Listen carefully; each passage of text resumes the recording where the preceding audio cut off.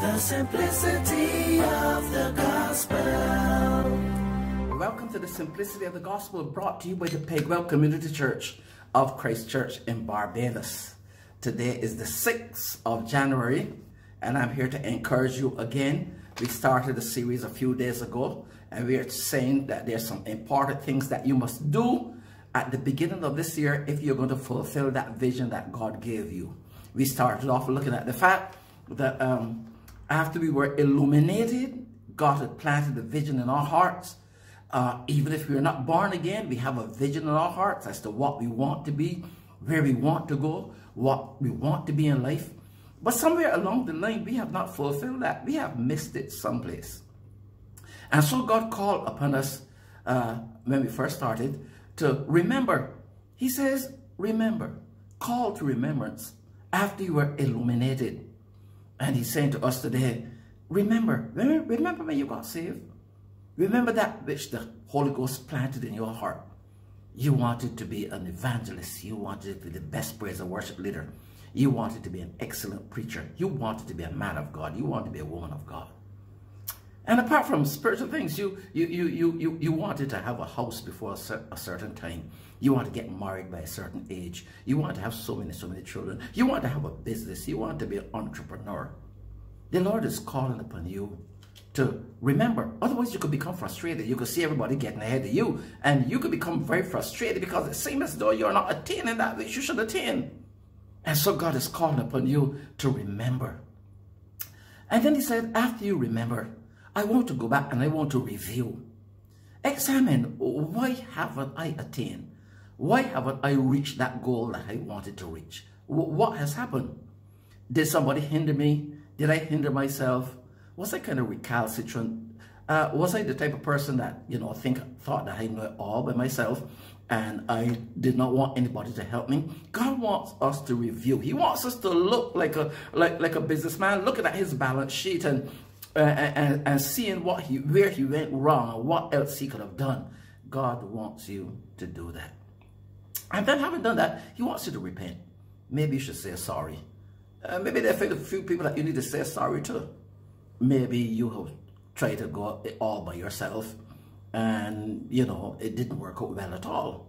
So you have not been following some instructions that your wife has been giving you or your husband has been giving you, or maybe that the pastor has been giving you, and you have. But repentance, I don't only want to talk about sin. I want to talk about changing your mind, changing your attitude, changing your direction, because this is going to be a very integral part of your picking up from where you are and brushing off your knees, and you got to keep running.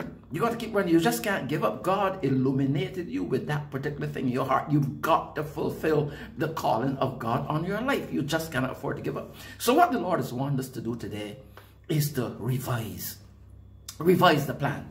Maybe you have to revise the plan. And I look at Philippians chapter 3, and I want to read a portion of scripture to you to show you a man that had not yet attained. He did not accomplish all that he said about to accomplish. No, by any means he did not. He said that. He said not that I have already attained. No, I haven't accomplished it. But he said that there were some things that he was going to do. So you're going to have to revise. I like him when he gave all his credentials, and he said, though I might have confidence in the flesh, if any other man thinking he have whereof he might trust in the flesh, I more. He said, I was circumcised the 8th day. I was of the stock of Israel. I was of the tribe of Benjamin, a Hebrew of the Hebrews, as touching the law of Pharisee, concerning zeal, persecuting the church, touching the righteousness, riches of the law, blameless. He gave his credentials, very impressive. He wrote this to the Philippians in Philippians chapter 3. But I like how he went on to say, but what things were gain to me, those I count to loss for Christ. Maybe you have not achieved what you want to achieve, because rather than counting yours as down, rather than counting yours as loss, perhaps you frame yours and you have them up in your office in front of you that you look at all the time. You see your achievements. Not that there's anything wrong with framing it, but did that hinder you somewhere along the line? Did that make you sit on your laurels and think that you have arrived? I want to revise your plan. Maybe you should look afresh at the plans that you've been doing. God wants us to revise the plan, because this plan must come to fruition. It must work. So you've got to revise it. He said, yea, doubtless I count all things but loss for the excellency of the knowledge of Christ. That's what he wanted, and that was his vision. That was his goal. for the excellency of the knowledge of Christ, my Lord, for whom I've suffered the loss of all things, and do count them but dung. There are some things that you should count as dung in order to go forward with the Lord. There's some things that you should just count as garbage, as refuge. He said, I want to be found in him, not having my own righteousness, which is of the law. This man had so many goals. He had a wonderful vision. He wanted to achieve so much in the spirit and so much for the Lord. He wanted to be found in him, that I might be found in him, not having my own righteousness, which is of the law, but the righteousness which is through faith of Jesus Christ. And then he said that I might know him.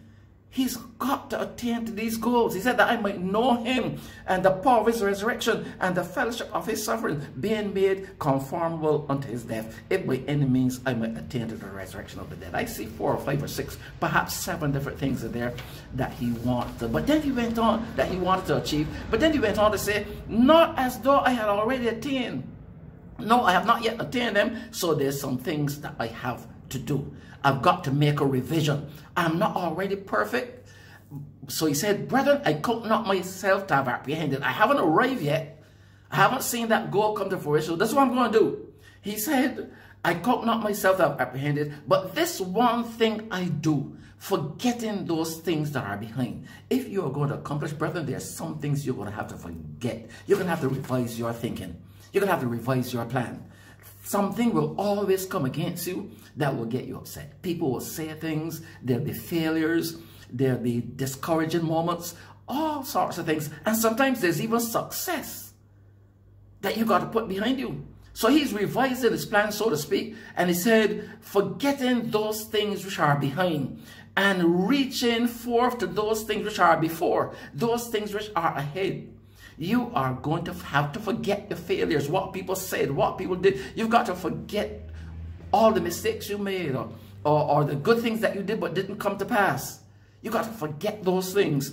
And he said, those are now behind you. Those are in the rear view mirror. You cannot keep looking back at those things. They are in the past. Forget those things. Forget those things. You've been hurt in church. You've been hurt in the job. You've been hurt everywhere. Forget those things that are behind and strain every nerve like a runner to make sure that you make it to the finishing line. That is important. That's what God wants you to do. He wants you to remember.